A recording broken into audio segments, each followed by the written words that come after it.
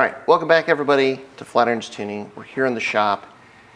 Got Viet with us because Viet and I have been having to put together a plan for the Pikes Peak Car. As we're recording this, it is now, we're past the middle of February. We've got a week and a half of February left. And the good news is we got accepted to the Pikes Peak Hill Climb for 2024. That's great. But now it's time to like really put on the focus because we've got basically 3 months and 2 weeks, give or take, until we start testing on the mountain. And we have a lot of changes that we need to make and want to make. And so now we've got to really dive into it. We got distracted a little bit by the rally car a couple weeks ago, so we had to spend a couple weeks doing that. And so now we've got to really kind of focus on this. This is now top priority. We've got the majority of what we have to do laid out here. So Viet and I was thinking we could just kind of let's look at everything we got. Yep. And talk through why we're doing or what we're doing. So over here, we've talked about this already, is our sequential transmission. So this came back to us, built by Rallispec. It's ready to go in the car. It's the assembled Modena sequential transmission in the 6-speed case. So now that has to go in the car. So that seems pretty easy, pretty straightforward. The easiest part of this whole thing is this guy. Haven't even talked about this yet, but we're also switching out the rear diff. So we're putting in a Modena rear differential as well. We'll have to give you guys some insight into that in another video as to why we're doing that. But so now we've got both of these things to go in the car. But Viet, what are some of the key considerations that we need to take into or need to factor in when we're putting the sequential in? So with this stuff, this is going to be pretty much just like a transmission and diff swap. The difficulty would be is this stuff right here, the shifter. Trying to get the rod to the right length, making sure the shifter sits in the right spot so we can actually get some actuation in it. And also getting the strain gauge and all the sensors and stuff working. But that in itself should be simple. Because the kit is for the car, that should be reasonably straightforward. But yeah, again, with the sequential, because the shift movement is just forward and back and that's it, so it's a little bit different. It's got to reach the mechanism on the transmission to do that. But yeah, the electronics is going to be the biggest challenge. Because there's a sensor in the transmission to hopefully wire into the Haltech and tell us what gear we're in. That will be great if that gets to work. But then the big thing is that strain gauge, which is going to be incorporated with the shift knob so that when we're going to shift, computer knows it does what it has to do. So we've got to get all this in, but then we have to get all the electronics working, and then we have to go to the dyno to get the car programmed to do all the stuff, all the magic wizardry that it needs to do so that we can actually just bang through gears and go real fast. So there's like the mechanical side of putting it in, but then there's a whole electronics component to this. So there's going to be multiple installments in getting this all in and getting it to work. And then there's also something that we don't have here is a transmission cooler. Yeah, and kind of working through, best steps to keep a sequential reliable, or really any 6-speed in a race car. Keeping the transmission fluid at an optimal temperature is a big piece of that. They tend to run hot, so we're going to put in a cooler. Well, we've got to figure out how we're going to drive it, where we're going to put the cooler, how we're going to mount it to the car, how we're going to get air to it. But got to get the transmission in first. So transmission in, and then we can kind of work all that out. We've got some ideas, probably going to be somewhere towards the back of the car, but yeah, so that's another wrinkle with this. Okay, so then let's move on and talk about our front splitter here. I don't know. I mean, it looks okay. Do you think we can keep using it? No, I don't think so. This will not, as they say, buff right out. Last year, Scott hit a hay bale, snapped off one of the corners of the front splitter, spun off, got run over by a bunch of cars. Some of the guys that hit it signed it for him, which is nice. That's a nice touch. But that's the end of the life of this splitter, so we have to start all over again. And that brings us to this stuff. We got in a whole package of goodies from Professional Awesome.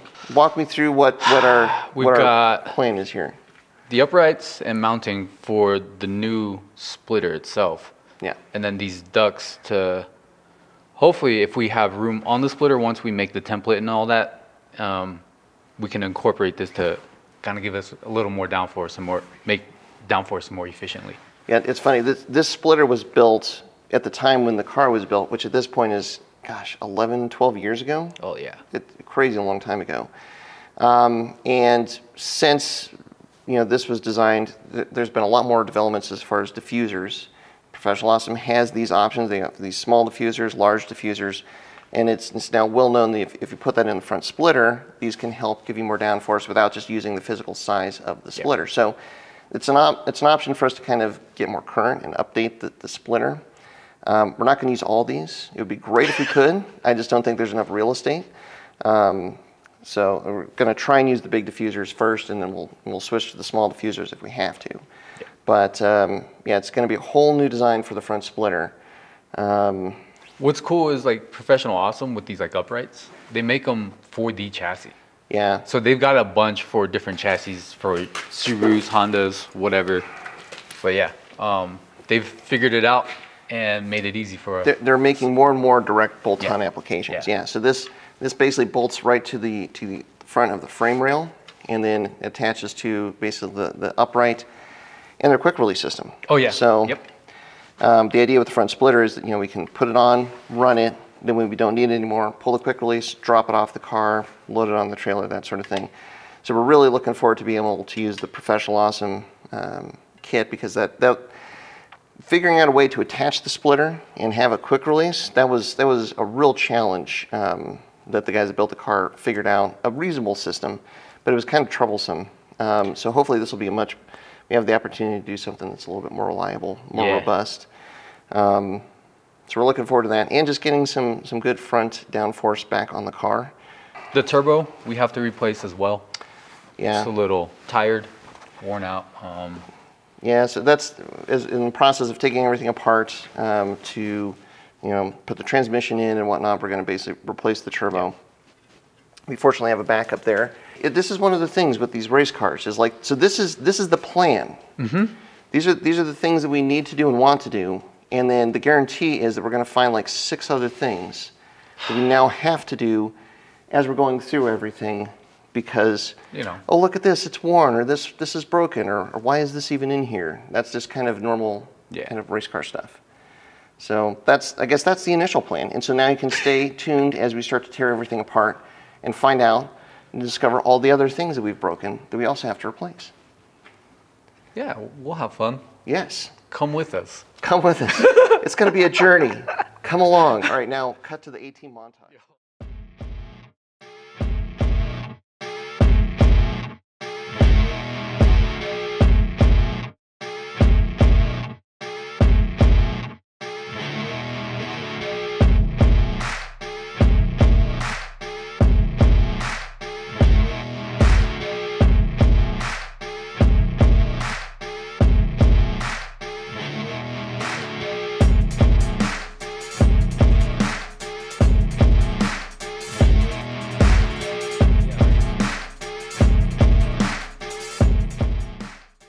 Okay, so now that you've seen the thrash montage of Viet putting the transmission in the car, the sequential is in the car, we've got the rear diff in the car, and that's just the beginning.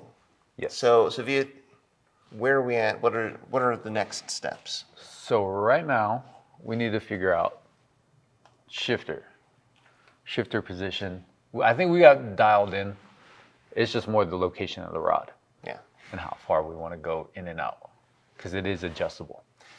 We can, yeah. So basically, we've got the rod sized, and then there's about an inch or so of extra adjustment that comes with the shift rod. So the shift placement will change depending on the height of the driver, the length of the arm, and the position of the seat. So we've got some room to play with. We think we've got that zeroed down. Well, so that's kind of the easy part. We need to get the shift knob attached to the shift stock, which is being done right now. 2 different threads. So we've got a strain gauge in the shift knob, but it was a different thread than what the shift stock is. And so the strain gauge is what's going to actually sense when the driver grabs the shift knob and shifts, so that the ECU can do what it needs to do.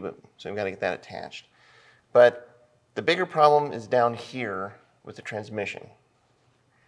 Now that it's in, we have to route the cooling and the wiring. Oh yes, fun things. Yeah. But yeah, we've gone through a few ideas on routing and kind of like core. We thought about routing it to the back or the front. The back would be the easiest in the straight shot. The front is a little more complicated, just because we have already so many coolers up there. The advantage of the front is that if we have room up front, and we'll drop the car here in a second, we'll show you, then you get a lot more direct airflow over the cooler, which means the cooler works better. If we remotely mount it back where the fuel tank was, because we're running a fuel cell, so we've got this kind of space at the back of the car, the cooler would be protected, but there's not a lot of airflow over the cooler, so we'd have to like do some ducting to try and make sure we've got adequate airflow.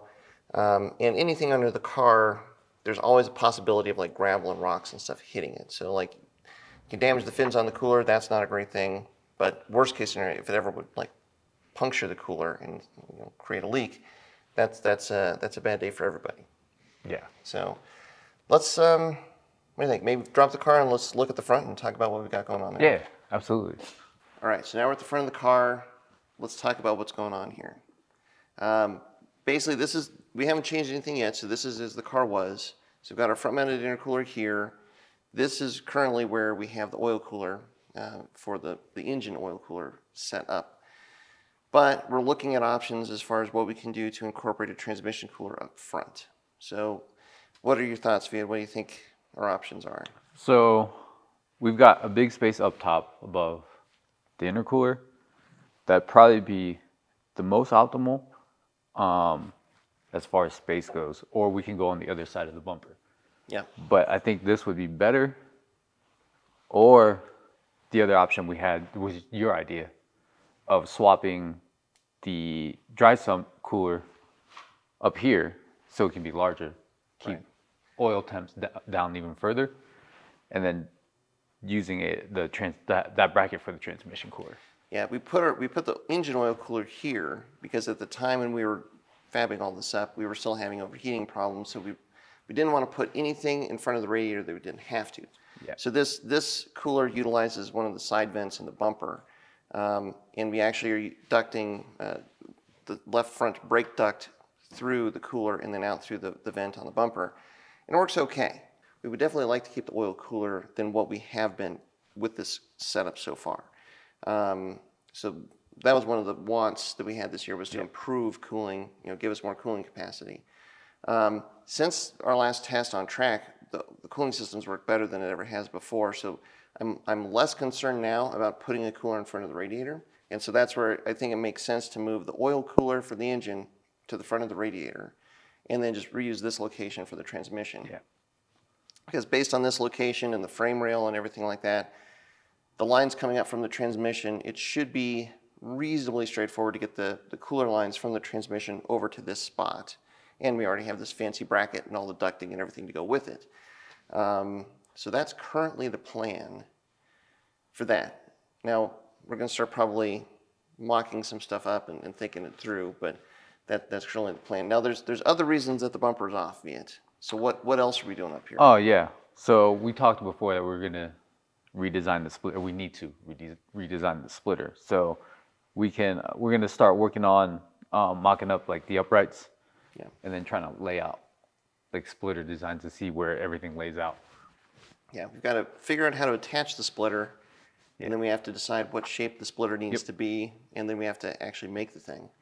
So there's a lot of steps there involved, and got to get moving on that too. So that's going to be kind of one of the next things, like if it takes a little while to get the transmission cooler stuff in, we need a pump, the cooler, the lines. We're going to move over to the splitter, but also let's just mention the turbo, because that's coming as well. Correct. That still has to be done, but that's pretty straightforward. It's so cool. We're just putting in a new core to the turbo, so basically rebuilding it. Just freshen it up a little bit. So that's where we're at, and that's the plan for going forward. So you're going to see some pieces of all this in the next iteration. So thanks so much for watching. Thanks for your support as always. Make sure you like and subscribe to the channel, and head over to flatironstuning.com. That is the best way to support this content, so we can keep coming back and making this stuff for you. So thanks again for watching, and until next time, stay tuned with Flatirons Tuning.